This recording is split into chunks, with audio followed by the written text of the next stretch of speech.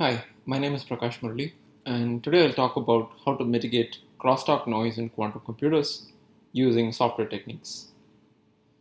Quantum computers are composed of a set of quantum bits called qubits, and the operations that we can do on these qubits are called gates. Currently, the quantum systems that we can build are small in size. They have 5 to 72 qubits, and the gates that we can apply on these qubits are error-prone. So we call these systems NISQ. NISQ stands for Noisy Intermediate Scale Quantum. But in spite of the limitations of NISQ systems, these systems are capable of very powerful computations. So as an example, Google recently demonstrated quantum supremacy on a 54-qubit superconducting chip. However, large quantum applications like Shor's factoring algorithm require much higher resources than current hardware capabilities. So we need new architecture, compilers, and software tools to really harness the compute capability of these NISQ systems. So before we get into crosstalk and what it means, I'll give a brief background on noise in NISQ systems. So here we show the layout of qubits in IBM's 20-qubit Bob-Linggen system. The qubits here are the circles, and the edges show 2-qubit operations that we can perform in this system.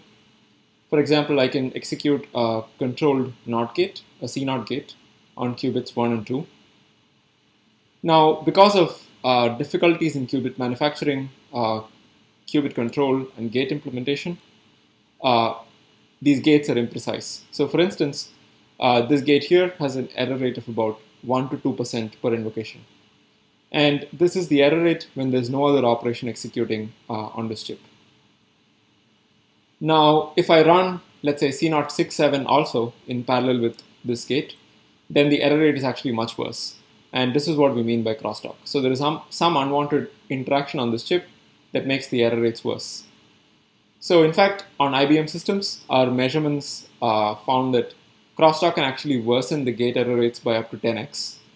And this can significantly impact a program's overall reliability. So why does this kind of interference occur? This is because of some fundamental hardware reasons. For example, to enable 2-qubit gates, to implement 2-qubit gates, IBM uses coupled hardware resonators between 2 qubits to mediate interactions between them. So the 2-qubit gates shown here by the links actually correspond to a hardware resonator. Like each of the 2-qubit gates shown here corresponds to one hardware resonator. So crosstalk occurs because of overlaps in the resonant frequencies of these different qubits and because of unwanted couplings through these hardware resonators, which are very difficult to eliminate. But this is not limited to IBM systems. Crosstalk is a major source of noise in quantum computers, and it occurs in systems from other vendors also. Now, because of the importance of crosstalk, there have been several hardware efforts to reduce crosstalk. So this includes techniques like carefully selecting the frequencies of qubits to avoid collisions, restricting the connectivity of the chip to reduce the number of couplings, and this also allows us to pick a smaller number of frequencies.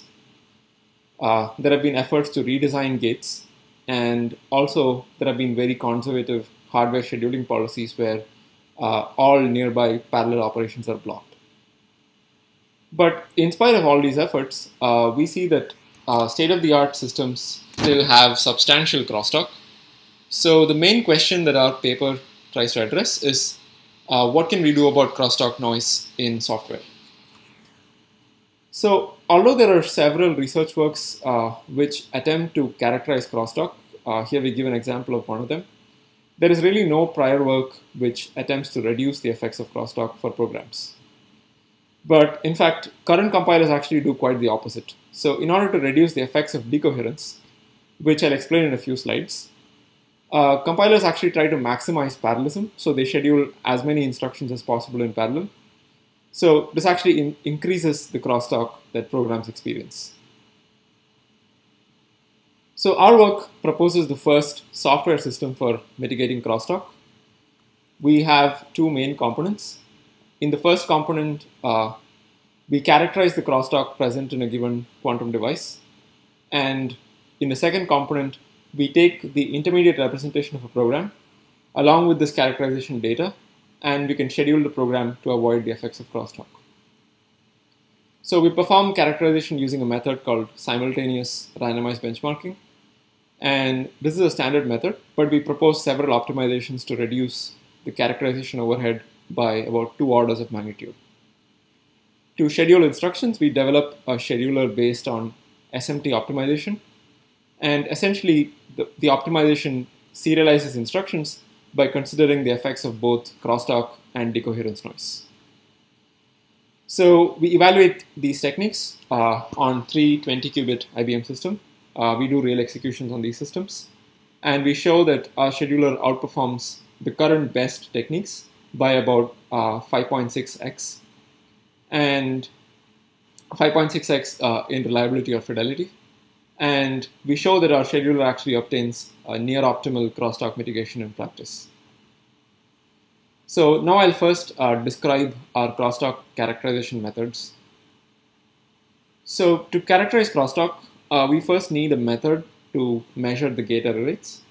So there is a standard way to do this. It is called randomized benchmarking. So the idea behind RB is that if I want to measure the error rate of a 2-qubit gate, I can create multiple random circuits where this gate is invoked along with other random single-qubit gates. And we can execute a lot of these circuits on the real device, measure the data, and fit the data to a theoretical model and estimate the gate error rate. RB is a standard technique. It is used in IBM's, Google's, and Rigetti systems. So to measure crosstalk, we first use standard RB to measure the independent error rates of each gate. So EG1 is the error rate of this gate when there's no other operation executed in parallel with this gate. Next, we perform simultaneous randomized benchmarking. So basically, we execute RB on both gates simultaneously. So this allows us to measure the error rate for G1 in the presence of G2. And this gives us this conditional error rate that we denote as EG1 given G2. That is, what is the error rate of G1 when G2 is also executing in parallel. So we say that there is crosstalk between these two gates, G1 and G2, if their conditional error rates are actually much higher than the isolated error rates.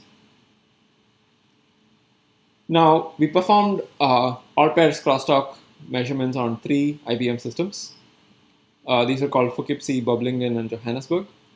And the figure here illustrates the high crosstalk pairs that we found on the Poughkeepsie system, but you can find the data for the other 2 systems in the paper. So from measurements on these 3 systems, we make a few observations. We see that, first we see that crosstalk can worsen gate error rates by up to 11x.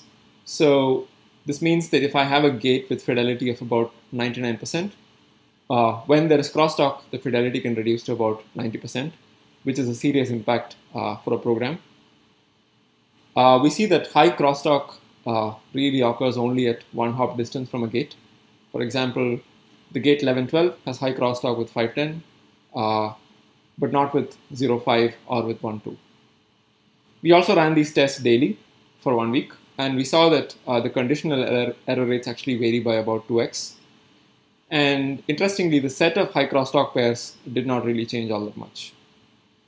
Finally, gathering all this data is very time consuming. So on this system, it takes about 8 hours for a full crosstalk characterization experiment.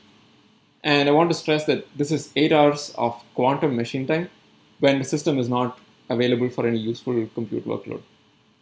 So first, we want to reduce this overhead. So our first optimization is quite simple. Since high crosstalk occurs only at small distances, we only characterize gates that are separated by 1 hop distance on this chip. So this allows us to reduce the number of experiments by about 5x. And we also confirmed with the device engineers that this is the expected crosstalk behavior from the system. Next, we can parallelize experiments for gate pairs which are sufficiently separated. For example, here I can run characterization for the orange pairs, for the black pairs, and for the green pairs all together. And this can give us a further 2x reduction in the number of experiments.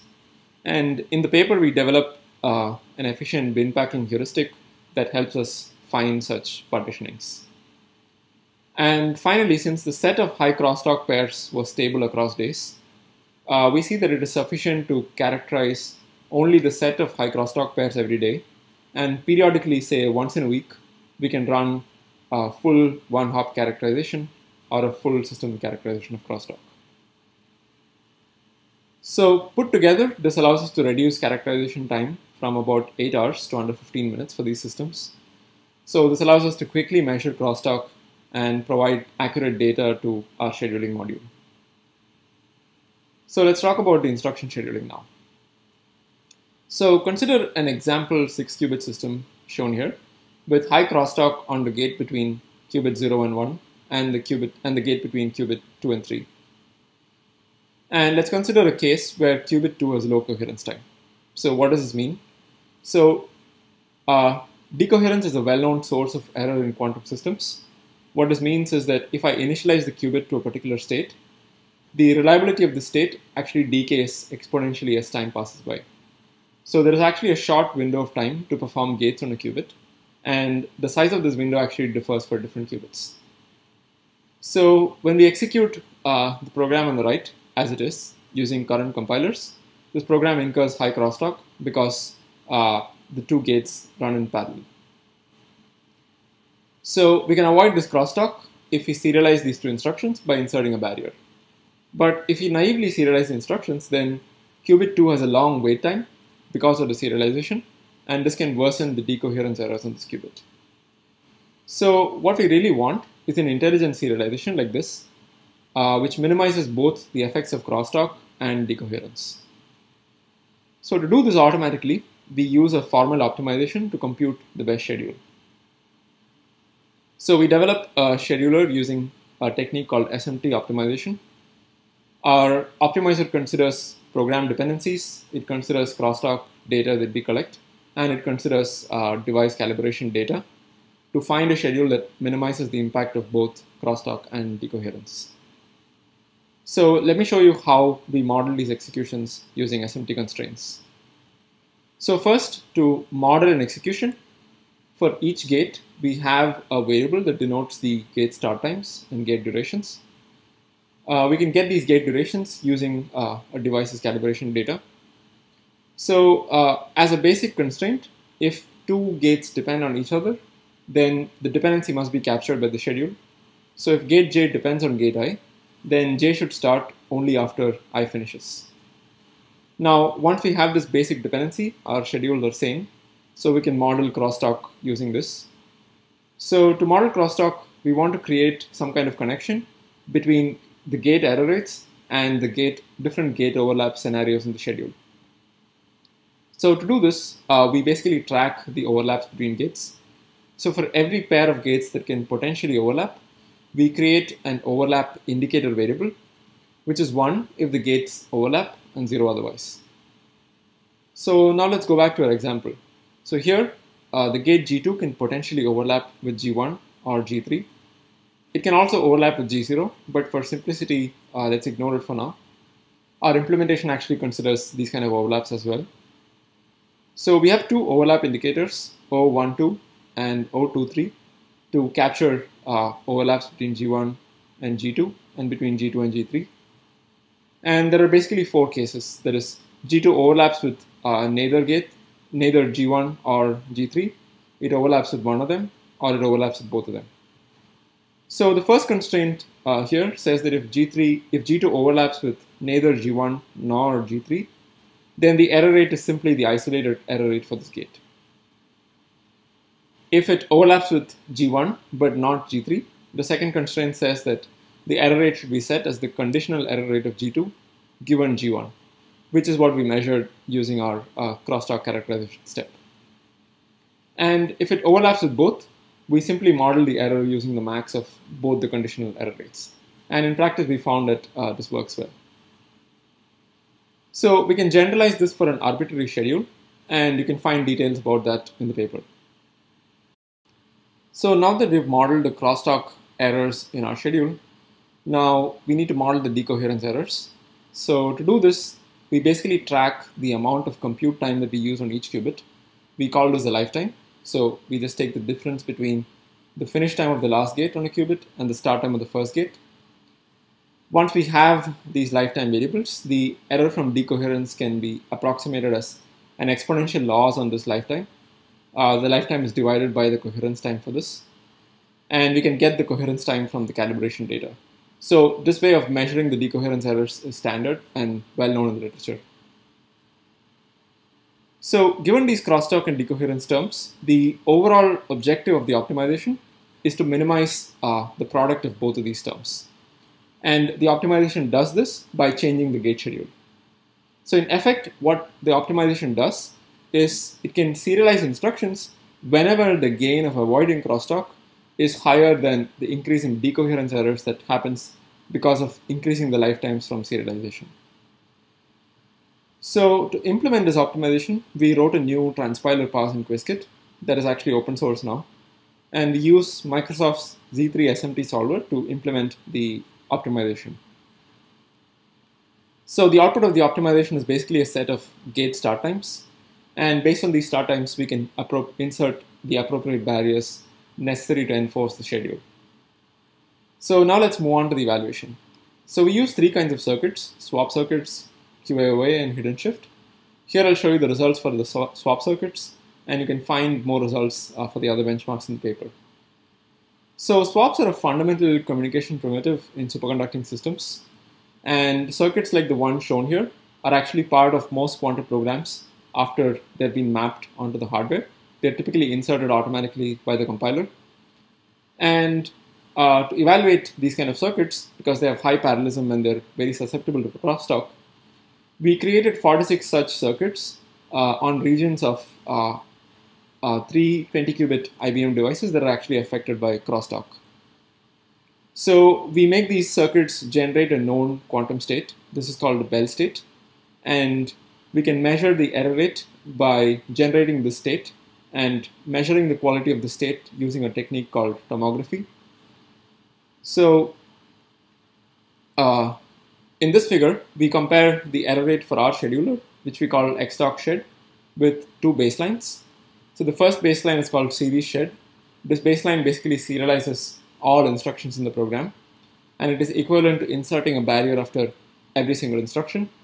The second baseline is called par shed, which maximizes parallelism, and this is the policy used in current compilers like Qiskit. So on the x-axis, we have different qubit pairs. For each of these qubit pairs, there is a corresponding swap circuit. And for each of the three algorithms, we use the algorithm to schedule the swap circuit, and we measure the error rate on the actual device. And we do 8,000 runs on the actual device to get the error rate. And the way to read this figure is that lower error rates are better. So across the different qubit pairs, we can see that xtalk shed obtains up to 5.6x reduction in the error rate compared to these baselines. On average, we get about 2x improvement. And I want to stress that a 5x improvement in the error rate is actually very significant, and it means the difference between a failed execution and a successful execution, especially with the current error rates in the systems. So we also get similar improvements on other machines and other benchmarks. And we show in the paper that the mitigation that our algorithm provides is also near optimal in practice. Now, most importantly, since swaps are the fundamental communication primitive in superconducting systems, the improvements that we get are very significant, and crosstalk adaptive scheduling will be very crucial for reliable executions on these systems, especially as these systems scale up. So how much does this impact execution time? We found that on average, the impact is very low. Program durations increase by about 1.16x, and in the worst case, they increase by about 1.6x compared to the parallel scheduler. So this is a small increase that we need to pay for in terms of execution duration, but for NISQ systems, reliable executions are far more important than executing them quickly. So we get this large increase in reliability by about 5x, but we have to pay a small cost in terms of the duration. So to summarize, we see that crosstalk significantly affects applications. Crosstalk adaptive scheduling is very important for swap circuits and other benchmarks. And since swap circuits are so frequent in our quantum programs, ideally vendors should measure and expose crosstalk data for their devices to help us handle it in software. Our work also shows that crosstalk mitigation is not just the job of hardware. Software can offer significant advantages, and we feel that if we redesign both software and hardware together, we may actually get a better overall design point with respect to crosstalk.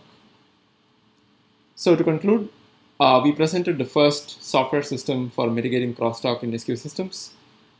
We show using real executions that we obtain up to 5x reduction in the error rates compared to the current state-of-the-art methods. And our code is actually open source through Qiskit. Feel free to play with it. And you can also find our full paper using these links. Thank you.